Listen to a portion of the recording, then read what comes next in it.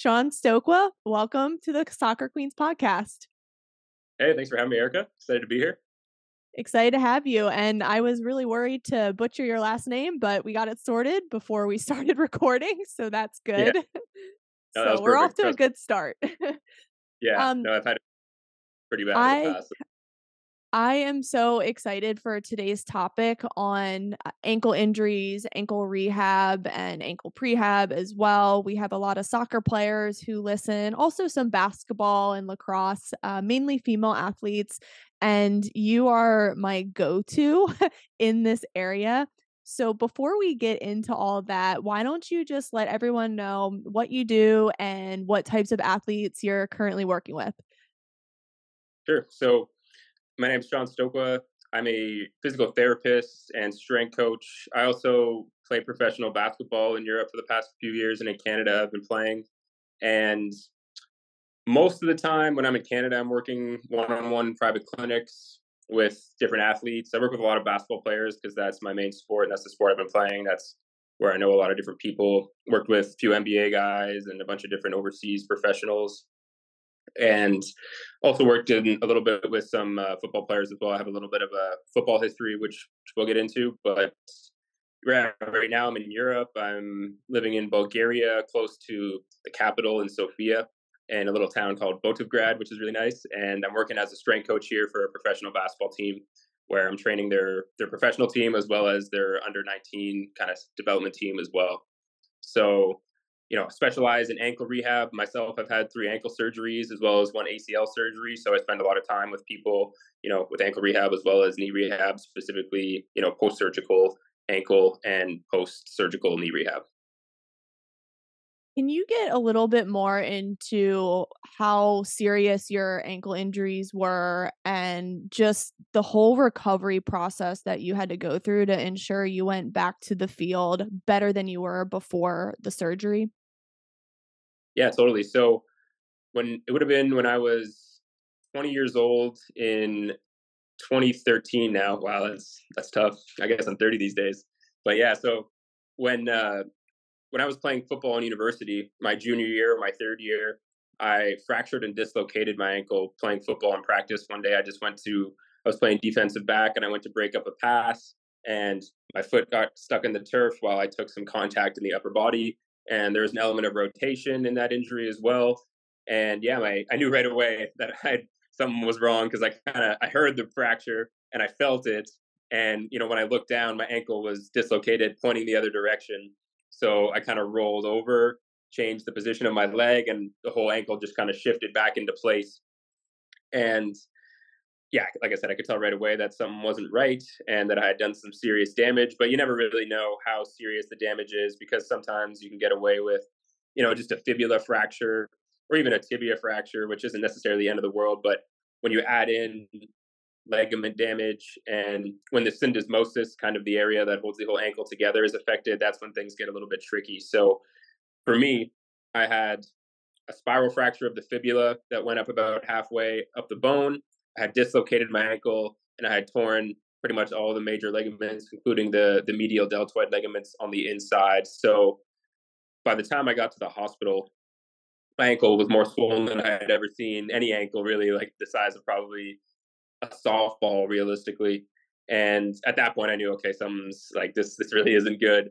And I went in for surgery the next day. They did some x-rays that night. They could tell right away there was a fracture. But again, you don't know how serious it is until you see the damage elsewhere. So after a couple more tests, they were able to determine that I needed surgery the next day. And basically what I had done was I had a plate put on my fibula, about 12 inches of metal, where they put screws into the fibula to realign it. And then they put what's called a syndesmotic screw through the entire ankle joint, connecting my tibia and my fibula so that the whole ankle would heal in proper alignment. And then they stitched back up my medial deltoid ligaments on the inside. So that was the initial surgery. And that took place the next day. It's not really a surgery that you want to wait too long for.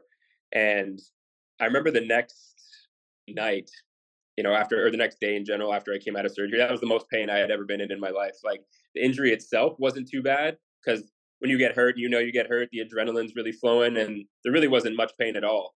But once you have a surgeon cut you open and start drilling, screws into your bones, then when those painkillers wear off the next day, your body lets you know about it. And there's really not a lot the painkillers can do for you at that point. I remember asking, the nurses for more morphine and whatever other painkillers I was on, but it just wasn't helping at that point. So it was a bit of a grind the next day.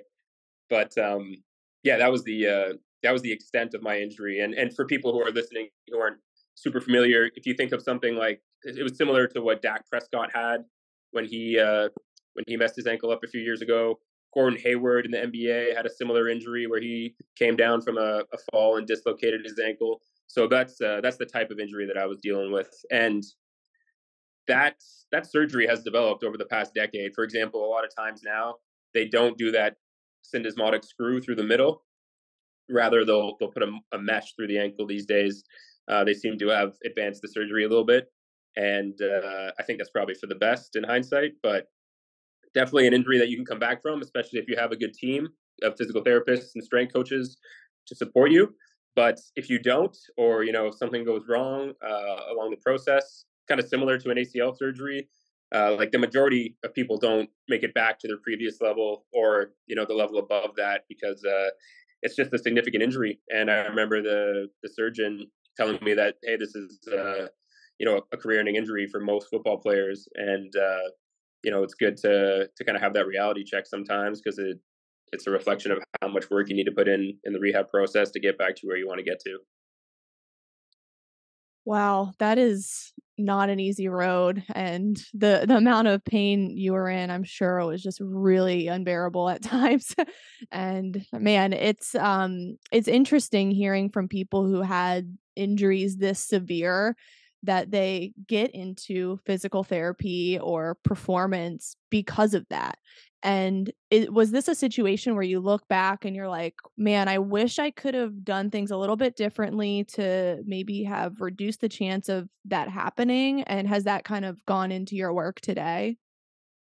Totally, big time. That's a great question, and that's a big part of the message that I try to share with just people in general these days. I don't want to say my patients because at that point, usually when someone's already come to see me, it's a bit too late. But that being said, it's good to go over the things that are within your control to prevent re-injury from happening or injury in the first place. So I'll give you a quick backstory on, I guess, some of the things that would have led to my injury. So one of them was just completely neglecting foot and ankle training in general. Like maybe I did some calf raises like most athletes, but from, the calf down, it was kind of an afterthought, you know what I mean? And part of that was ignorance on my part, not knowing what to do. And part of that too maybe isn't I wasn't able to find the right guidance or the right strength coach who was able to stress how important training that lower limb is to prevent re-injury or even to increase performance. But I had my fair share of ankle sprains like any youth athlete, and I definitely didn't take the proper approach to rehabbing those injuries because they slowly kept bothering me over time. And I remember getting orthotics at a certain age. I can't remember exactly what age, but I know that for sure the year or two leading up to my injury, I was wearing orthotics. And I think a lot of people are in orthotics that don't need to be necessarily, right? Like it's a situation where you go in to see someone, you're in pain, maybe you have a collapsed arch when maybe you shouldn't in the first place, and someone sticks you in an orthotic just to get you out of pain in the short term, and you just neglect all the strengthening and stability work that should be done to reestablish that arch strength in the first place. So I was definitely in that boat where, I wasn't doing any stability or really any mobility work either on the ankle and foot or arch. And rather I was wearing an orthotic and I was constantly spraining my ankles. Like I remember my first year playing basketball, my second year, I would just be driving down the court in a fast break, try to jump for a layup, and I'd sprain my ankle jumping like that. And it was like medial sprains for the most part, which are really annoying. They're not your classic inversion sprains where you sprain the outside ligaments. I was getting a lot of medial ankle sprains. So my medial ankle ligaments were already weak prior to my significant injury. And I had suffered what's called a subluxation of my talus twice leading into that, major dislocation. So the subluxation is just a partial dislocation, or, when the talus kind of slips in and out of alignment, and it might go back, but there's still a lot of tissue damage and there's still some lagging instability in the ankle usually. So both of those injuries were definitely contributing factors to my major injury. And as a lot of I shouldn't say a lot, but as we've kind of recognized as healthcare professionals, one of the best predictors of injury is previous injury. So I think, my history is a great example of that, where I had two previous subluxations on that same ankle, and then that led to a more significant injury, within the next year. And part of it as well was playing through those injuries. For example, I was in a situation my sophomore year where I suffered that second subluxation during training camp and football season. And I didn't want to lose my starting spot. So I just kind of played through it. Maybe I took a week off, but then I came back, probably before I should have, and kept playing through pain and just dealing with it, taping up the ankle, icing it. And eventually that caught up to me. Whereas, if you're able to sit out and you're able to take the time to properly rehab, you can avoid some of those injuries, even if you do suffer an initial smaller injury in the first place. Now, I want to get into how we can reduce our chance of ankle injuries the best we can. So you mentioned we need to start at the foot and think about that. I think a lot of people tend to just focus on the ankle or maybe even the calves, and I'm definitely guilty of that as well, just doing calf raises or toe walks. But what are some things everyone should start doing to really strengthen the foot and then just really build that base from the ground up? Yeah, so great question. And I mean, the calves don't hurt. The calves definitely help contribute, whether it's the gastroc or the soleus. But I think, yeah, if we're starting, say, from the toes up and the forefoot, I think one of the biggest things people can do is just get out of their shoes a little more frequently when they're at home or when they're doing, training. I mean, the thing is, it's tricky to start with barefoot or minimalist training right away for everything you're doing, right? The foot and the ankle are generally very detrained, similar to the hands and wrists. It's like they're just not as strong as they could be or should be. So you want to ease into things, but generally speaking, getting out of your shoe and getting in a minimalist shoe, whether that's like a Vivo barefoot shoe or a Zero shoe. I remember when I originally switched, I had a New Balance minimalist shoe, which I'm not as much a fan of as the previous two brands that I mentioned, but that made a huge difference for me. Switching into that barefoot shoe, just gives your brain better proprioception about what's going on at the level of the ground, because a big part of having stable ankles and healthy ankles is proprioception, just the ability for your brain to know where that foot is in space, where your center of mass and where your gravity is distributed on that foot. And it's hard to feel when you're in a shoe that's cushioned by half an inch of rubber or whatever it is. So first thing you can do, start spending less time with shoes on, because that's going to help restore your proprioception. It's also going to start to help restore your mobility through your toes and that forefoot, because a lot of people have a crunched in big toe, and a lot of that's just from crunching it in a shoe for 20 years. I know some people like to say bunions are genetic, but I'm not a huge fan of that approach. I think it's just Wolff's law, where form follows function, and if you're constantly asking that of your foot to move in a certain way in this position, then it's going to adapt, and your body will adapt too once you take the shoe away. Like people will notice. It generally will take several months, up to a year, but there's visible changes in your foot, from increased surface area to thicker tissue, stronger foot muscles. Like it's very clear that your foot adapts when the shoe is not part of the equation any longer. So that's the first thing. The second thing would be that big toe extension is really something that I think a lot of people can work on, mobility wise, whether that's, a knee to wall kind of dorsiflexion exercise where you put that big toe up on a ball and you dorsiflex into it. It just helps open up all the tissues, the plantar fascia below the foot, which also runs up the calf as well. So it's also important to consider that a lot of those tissues are connected, that are running below your foot, up the back of your calf and up your leg.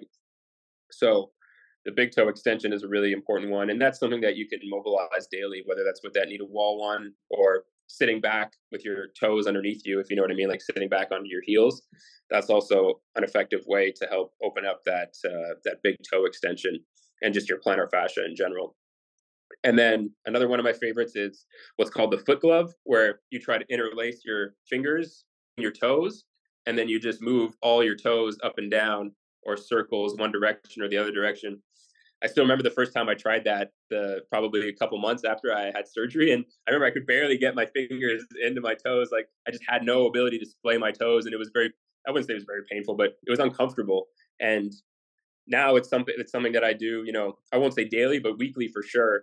And I enjoy it. It feels nice, it's really one that I come back to because I realize that it's very helpful. So those are a few things that you can do to start to make changes at the toes and the forefoot. And then a couple other things you want to do is just release the tissues below your foot, because we have several layers of tissue below the foot, whether that's muscle or fascia or a combination of the both. Just doing some pressure point release with a lacrosse ball or a similar ball that has a little bit of stiffness to it can be really effective just to release those tissues. Because, we're on our feet all day. So naturally, those tissues are getting a lot of work and they're building up some tension, and it's good to give them some love. So I think a mistake, or maybe something that people don't do in an ideal way, is they roll their plantar fascia and those tissues very lightly and superficially, where I think it's a little more effective to actually press down with some of your body weight and almost find the spots that are trigger points or a bit sore and spend a good 30 seconds on some of those points. And that can go a long way to help with foot pain as well. So that helps address the midfoot. And then when it comes to the rest of the ankle, we got a lot of bones down there that sometimes get a little bit stiff, and I've kind of found ways to work on loosening up those bones. And that's stuff that I learned on the internet. I remember originally watching Kelly Starrett videos. He's known as the Ready State these days, and using some of his self-mobilization techniques did a lot for me. And those and those are just very helpful in general. If you've had previous ankle sprains, you might have an ankle that's a bit locked down, just trying to protect you in a certain way, and helping restore some of that motion to your heel bone or to your talus can really make a big difference. When something feels like it's not aligned very well, the chances are, it might not be aligned very well, and you have to kind of realign it and then train with the ankle that way. So those are first few things that come to mind for sure. Those are really great. And actually, as you were talking, I was trying the foot glove and it did feel pretty good. It's a Right? little weird at first though, because you're like, wow, I don't really spread my toes out this much unless I get a pedicure and they put the thing between my toes. But it is Right. uncomfortable Yeah. at times, but it definitely is beneficial. It makes a lot of sense. So those were really great. Now let's work our way up. Let's go above the ankle. So, what types of muscle weaknesses or imbalances can kind of trickle down to ankle instability, and what should we be focusing on? Yeah. So I think the tibialis is overrated, honestly. Like I know it's been a big trend in the last little while, and I don't think it's a mistake to train it, but I think it already gets a lot of training just from running and jumping naturally. When our heel hits the ground, the tibialis, goes through an eccentric contraction to decelerate our foot, and generally speaking, that's not a huge issue when it comes to ankle instability. A strong soleus is going to do a lot more for you, and that's our bent knee calf raise, right? Like a seated calf machine. That's probably, if I had to pick one machine in the gym to use for better ankle health, it would be the seated calf raise machine. I'm pretty addicted to that machine at this point, mostly for the benefits of improved dorsiflexion. Like if you can, and sometimes you don't even need to put that much weight on it, but if you spend a good couple seconds in that bottom position where your ankle's dorsiflexed, you're getting a stretch on that soleus. That's a good way to restore some dorsiflexion, at least in the short term. And I'm a big fan of doing that, at the start of a workout. And that's something I got from Charles Poliquin on his website. He was a big proponent of doing some seated calf raises at the start of a lower body workout, because you could open up that range of motion, and then you'd be able to use that range of motion with other exercises like squats or deadlifts or split squats, for example.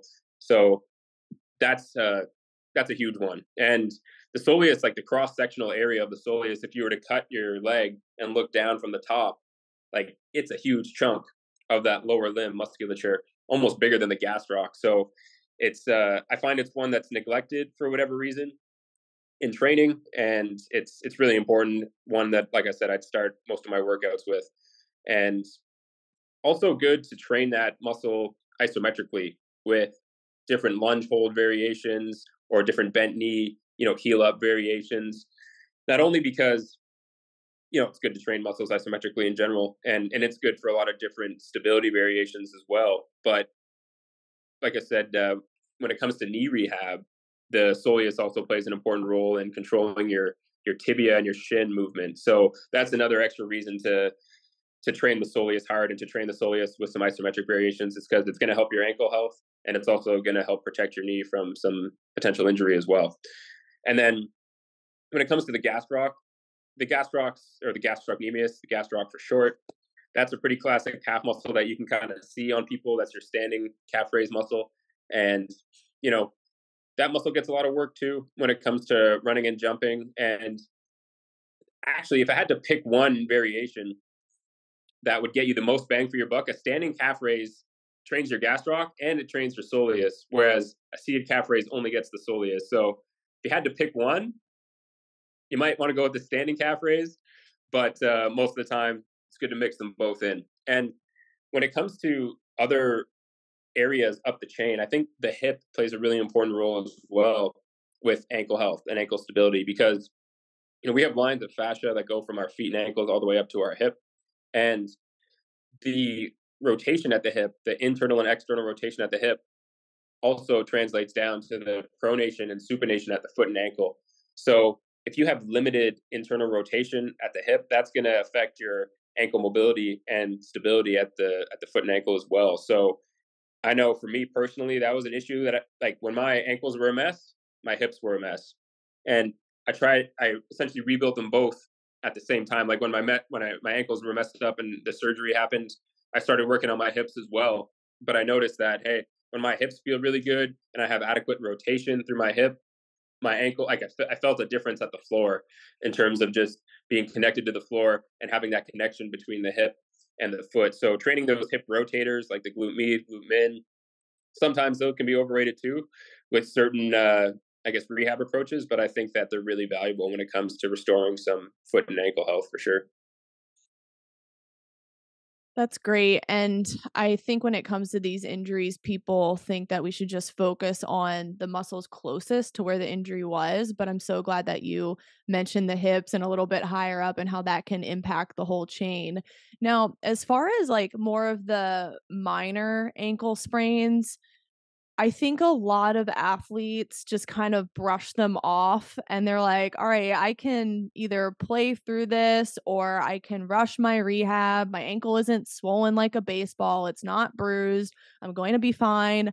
But how can these minor ankle sprains lead to catastrophes down the road? Like even a worse ankle sprain and a break like you had, or even an ACL tear? Yeah. So great point. Something that happened to me when I tore my ACL actually is about 2 weeks prior to me tearing my ACL. Actually, no, it was 1 week prior. I had sprained my ankle on the same side. I had a classic, ATFL sprain where your ankle, you basically land on someone's foot and roll to the side, right? And that can be a problem because now every time your foot hits the ground, that ankle isn't giving your whole leg as much stability as it's used to, as much stability as it needs. So, to this day, I'm convinced that was one of many factors in my ACL injury was that I suffered an ankle sprain a week prior, and you know that instability or that inhibition can lag. It's not even like if you get away or you get off a week or two without getting hurt that you're all of a sudden okay, because you have to reestablish the muscles being able to fire a lot of times. Those muscles on the side of the ankle, if you suffer a classic ankle sprain, a lateral ankle sprain, the fibularis longus, the fibularis brevis, some of these muscles aren't going to be as engaged as they're used to. And you got to kind of re-engage those muscles, wake them back up, make sure they're working well, get some soft tissue release through those muscles, just to make sure that the ankle is able to stabilize as best it can. And like you said, not only is that an issue for the ankle itself, because a lot of times it's that same ankle that we heard again. It's such a classic story in physiotherapy clinics or any athlete where they sprained that one ankle and it was never the same, or they sprained it and they got out of pain, but their dysfunction wasn't actually addressed. And when I'm talking about dysfunction, I'm talking about restoring your proprioception and your balance. So, we got to look at, okay, and we can always use, or not always, but most of the time we can use the other ankle, the other foot as a comparison, right? So that's a good way to see, okay, hey, is my ankle still affected by that previous sprain? Like, can I balance on this ankle for as long and as easily as the other side? Can I balance on it with my eyes closed for as long and as easily as the other side? Can I do these single leg stability drills like a hip airplane very slowly? Am I able to balance on something that's, a little bit unstable, like a wobble board or foam pad? I've had, people tell me that you need to stand on a foam pad for up to 5 minutes, not straight necessarily, but that's the kind of time that you want to try to accumulate to help reestablish that connection between not only your brain but also your hip, because a lot of the everters of the ankle, that fibularis and those peroneal muscles, those are innervated by the same nerve as your glute med is innervated by the same nerve, like the S1 nerve root is innervating your hip abductors as well as your foot everters. So sometimes you got to address both of those. I know I've had therapists tell me that, hey, when you have an ankle sprain, a lateral ankle sprain, you got to treat the lateral hip at the same time. You got to wake those muscles back up too, because there's a connection between, like we were talking about earlier, there's that connection between the hip, the connection between the foot. So that's something else to consider. But yeah, just generally speaking, more risk of injury for that same ankle, more risk of injury for joints and tissues up the chain, and then also just through compensation, you might start loading your other leg a little bit more because that ankle hasn't recovered, it's a bit weaker, and then you start to deal with overuse and fatigue issues on the other side. Thanks for that. I think it's so important for people to just remember that even these minor injuries really need to be treated with great care. And too often, I've seen with minor ankle sprains, a lot of physical therapists rush the process, or an athlete's not working with the right person. So, what should be a reasonable timeline to kind of get back from a grade 1 or grade 2 ankle sprain? Hmm. Yeah, so that's a great question, and I think something that I've noticed over the years is that it kind of depends on some of the stuff. And I wish it wasn't this way. I wish you didn't need, or equipment or external things didn't help, but they do. In my experience, it's been such a game changer to have something like a complex muscle stimulator, because getting rid of the swelling or evacuating the swelling is really the first priority, and that can delay your healing process weeks after a significant ankle sprain. And generally at grade 1 you won't have a ton of swelling, which is nice, and you can be back. And I mean, honestly, you can not even miss time for a grade 1 sometimes, depending on how strong your ankle is and how strong your leg is. But generally, a week or two is sufficient in my books for a grade 1 ankle sprain, and then you're looking at more like 2 to 4 weeks, or even up to 6 for a grade 2, depending on the severity. But that being said, a lot of it depends on how quickly you can evacuate that swelling, because that's really the first priority. You're not going to be able to do much when your ankle is super swollen. And the best thing I've seen work for that is a muscle stim, where you put a pad on the bottom of the foot, a pad on the top of the foot, and then a pad on the VMO on the quad, and a pad on the gastroc or right behind the knee. And what that does is it just activates your muscles and takes advantage of those lymphatic vessels to flush the swelling out of your ankle. It's ideal when it's above your heart, and you maybe put a little bit of compression above it. But like I said, in my experience, that worked super well. When I had my ankle surgeries, my ankle would swell like crazy for almost a year after the surgery. After I would play on it, I still wasn't fully recovered.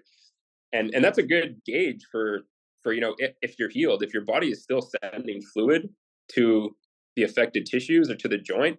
That's a reflection that, hey, you've just put that joint in an environment that it wasn't prepared for, and it might not be 100% if you're doing things that you were used to doing, but your ankle is still swelling. And that doesn't mean you can't play necessarily, but just good to know, like, hey, if my joint is still swelling, then that means there's still work to be done. Like, I'm putting these tissues in an environment or giving them stimulus that they're not prepared for. So getting that swelling out is really key. And then restoring your range of motion is going to be important too. If you are lacking that dorsiflexion, especially, that's going to really take a toll on a lot of your athletic movements. You're going to feel that you're compensating and you're not able to, get in and out of cuts and jumps and things like that as well. And then restoring that balance and proprioception is the thing that can take a while as well. That single leg balance and just that connection to the foot. So Yeah, the biggest piece of advice I would have is getting a muscle stim because they're really not that expensive. You know, 100 to 200 bucks. And for me, that's been like easily the best investment I've made as an athlete because it's super useful whether it's post surgery swelling or whether it's you know you sprain your ankle that day and usually depending on how bad it is, you're like, okay, there's some swelling coming, but you can get ahead of it. So I remember couple years ago when I was playing basketball in Asia, I I had sprained my ankle and I finished the game, but I knew okay, tomorrow morning this isn't going to be great. I'm going to have some swelling here, so you can get ahead of it. You can put the muscle stim on that night and start to evacuate some of the fluid that you know is coming. It's kind of like if you knew that you're going to get 2 feet of snow, like you had a snowfall warning, and like okay, when I go to bed and I wake up tomorrow morning, there's going to be 2 feet of snow and it's going to be tough to shovel that 2 feet of snow. But if you, and let's say sleep's not really that important in this conversation, if you were to get up every hour and go on your driveway, you could sweep off like an inch of snow, no problem. And that's essentially what we're doing when we're putting the muscle stim on ahead of time, being proactive with it is we're evacuating some of that fluid that's going to the area. We're allowing the fluid to go there because, we still want some of that fluid to go there. We don't want to completely inhibit the fluid, but we don't want it to kind of get stale there. We don't want it to get stuck down there for too long. So making sure that we get it out of there, before it gets to be too much of a problem is important. And that's the biggest factor in terms of healing up, or I won't say accelerating the healing process because I don't actually think we can accelerate the healing process very much. But I think that's just the normal time frame that an ankle sprain will go through is you can be back pretty quickly. It shouldn't be several weeks for a minor ankle sprain by any means. Now, is there anything else everyone should consider to protect their ankles? Anything you want to end on that we didn't discuss yet? Yeah. So I would say expose your ankles to some inversion. That's another thing that I started doing when I got hurt or after my surgery is that classic, lateral ankle position where you roll the ankle. You can load your ankle in that position and you can get stronger in that position and you can strengthen those tissues on the lateral side of your foot and ankle that are normally hurt and they become more resilient. Like it doesn't happen all the time, but I've definitely ended up in that position many times over the last 10 years and I've been okay. Like you kind of it kind of wakes you up a little bit. You're like, "Oh." And then normally when you would have had a sprain or some tissue damage, just because your tissues have been there, they're strong there, you've spent some time with some load under those tissues and their length and position, they're just more resilient to a little bit of load there. So I would say that's something that I don't see a lot because it's not it's a little bit tricky where if you have tissue damage there already, you want to wait probably till that's healed before you start to load that. You want to be very careful and gradual with that. But it's also probably better to do that with no shoe or a shoe with a very small platform rather than say, for example, if you're wearing like a high top basketball shoe that has like an inch of padding, if you were to put your ankle in inversion with that, there's more of a stretch on those tissues and more significant load where I'd suggest starting out just trying to do that barefoot, walking in that position a little bit barefoot, doing some squats in that position barefoot, maybe holding on to something at the start. But you can see people and I've worked up to the point where now like I can jump on my ankles and land on the lateral side and it's fine. You know what I mean? And 10 years ago I would have said no way, like no chance I'm even trying that, you know what I mean? But when I'm just waiting in line at the grocery store now, I'll just kind of stand in inversion with my ankles rolled to the side. And it's just, I view it as training in a lot of ways. So that's something I think that is pretty valuable for people. And the other thing too would just be, single leg plyometrics where we don't necessarily get a lot of repeated jumps on the same leg in our sport. A lot of it's, one jump at a time on each leg, whereas extensive, small and also more intense plyometrics can do a lot to improve your ankle stability as well and your ankle strength. And I think that should be a staple in everyone's program, in season and off season as well.